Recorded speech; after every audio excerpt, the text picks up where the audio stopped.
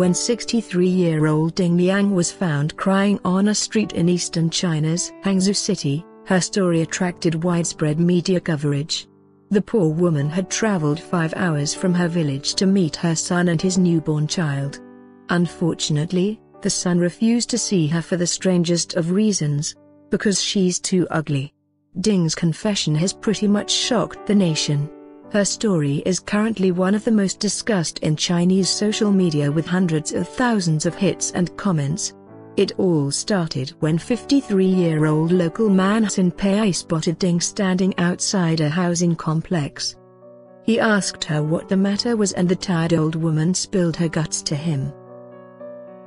Ding told Hsin that she was from a village outside Yuyao city, in the same province as Hangzhou.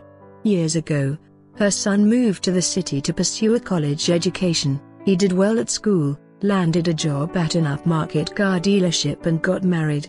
When Ding attended the wedding dressed like a peasant, the son was apparently mortified and too embarrassed to admit his relationship to her.